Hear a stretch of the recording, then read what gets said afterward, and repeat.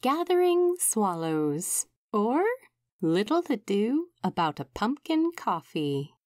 A Good Omens fanfiction, written by Waywarder, read aloud by SkyAsimaru.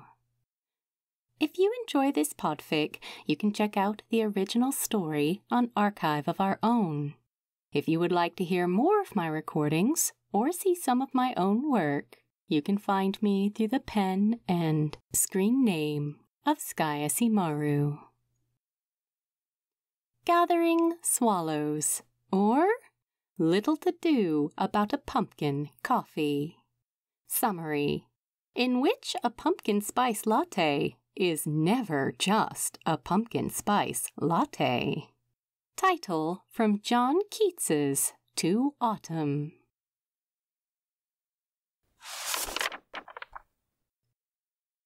The earth's air is finally something close to crisp and cool, and Crowley sits in the Bentley outside of the bookshop, clutching some bullshit pumpkin coffee in his sweaty, sticky hell grip.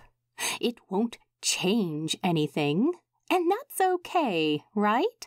Nothing has to change. It's good. Everything is good. Friendship with Aziraphale is the best thing about him, and sometimes friends bring one another dumb, floofy, ridiculous coffee drinks, topped with a truly obscene amount of whipped cream and little nutmeg sprinkles. It's the kind of drink you should only ever order for someone else, because, fuck, what an embarrassing nonsense thing it is. No, this is for my friend. I'm cool. Crowley sucks in a breath. It is decidedly undemonic to have a panic attack over fucking pumpkin coffee. So he isn't. He isn't. Never. Still, because anything might be the tipping point, right? Maybe even something as microscopic as the gift of a pumpkin coffee. Crowley imagines Aziraphale's eyes clouding over with the realization of love. Of fucking love. He imagines the angel getting it at last. Imagines his beautiful, clever brain figuring out the secret meaning of the bullshit pumpkin coffee. Hello, I brought you this, cinnamon gourd abomination because I love you. I didn't even go to the shop nearest you. I'm late because I was in bed all morning looking up the best place to find this. I got it for you because you fucking deserve it. I know it drives you crazy, but I will always be a bit late in pursuit of getting you what you deserve. He imagines the latte sliding down Aziraphale's throat like some kind of truth elixir. Not to steal Aziraphale's secrets from him, no, just to gift him Crowley's. Don't make him say it. He can't. It's too big for his thin, crooked mouth. He chokes on the enormity of it. He's been sitting outside too long. He's being weird. Aziraphale probably already knows he's there. Damn his angel magic. But Crowley can't.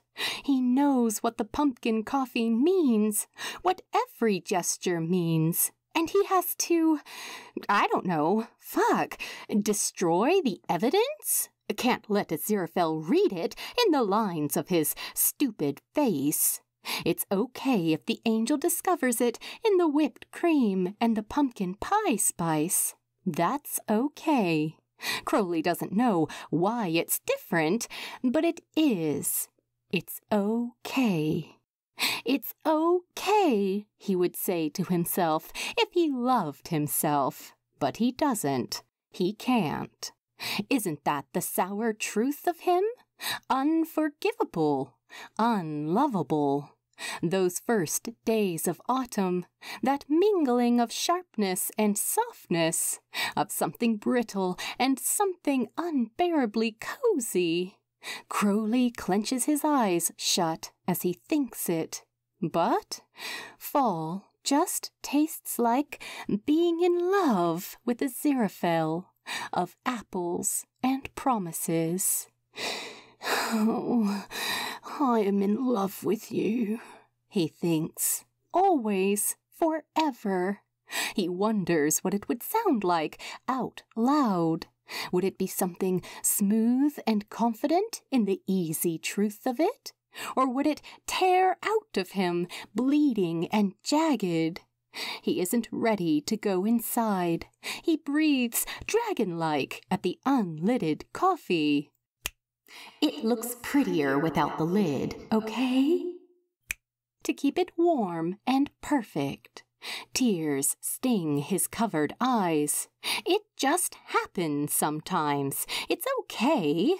It sneaks up on him. Day, night, whenever.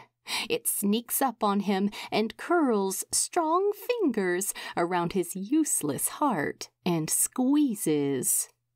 It's fine, Angel. This hurt of being in love with you. I can bear it, I promise.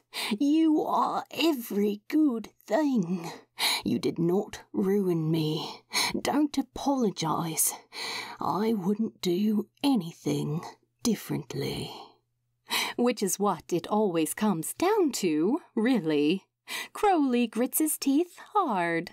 Aziraphale knows what he knows. Crowley is not subtle. But Crowley will do his, well, damnedest to reveal no more. He will not rob Aziraphale of his friend. He will be what Aziraphale needs, and he will settle for sneaking his own fucking nonsense into overly sugared coffee. Should he have gotten a scone or something, too? Oh, fuck. Crowley focuses on a golden leaf on the asphalt outside and thinks ahead to Halloween. He allows himself the daydream of holiday-sanctioned playing pretend. Maybe he and Aziraphale could share some costume theme, could perform at being together, could link fingers without talking about it, because, it's what the characters would do. He imagines a party. He imagines being surrounded by imaginary friends who love them both, who love them together, who support them and smile on them. He imagines sneaking away from this fantasy party and kissing candy out of Aziraphale's mouth. Would it be different if we were human? If Halloween candy rotted my teeth and wrecked my mouth, would you want me? Would you let me kiss you with my decaying mouth? And would we make plans together for days that might not even come? Could we be that brave, finally?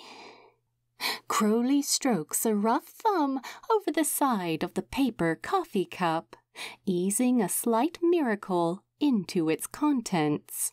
It will definitely be the best cup of stupid pumpkin coffee anyone's ever tasted. How dare it even consider otherwise? Every mouthful will be perfectly balanced in cinnamon and nutmeg, and whatever passes for a fake pumpkin. The whipped cream will never melt. Aziraphale will notice, but he won't mention it. Okay. Crowley slips out of the car, his grip forever steady on the coffee cup. He bounds triumphantly up to the door of the bookshop. He breathes a final comforting breath no one else should ever notice. Fall will come again. It always does. I will love you quietly, I promise. I will love you at exactly the volume of sweet pumpkin coffee, and I will not ask for anything more. It's good, Angel. It's good. We're Good. Crowley pushes more carefully than usual through the front door. He doesn't spill a single drop. He would never. Crowley! Is the delightful refrain which sinks into a well-worn hole in the demon's chest. Hi, Angel. Brought you something. Nothing special.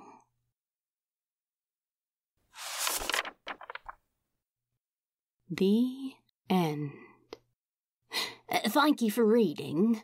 Please drop by the archive and let the author know what you thought of their work.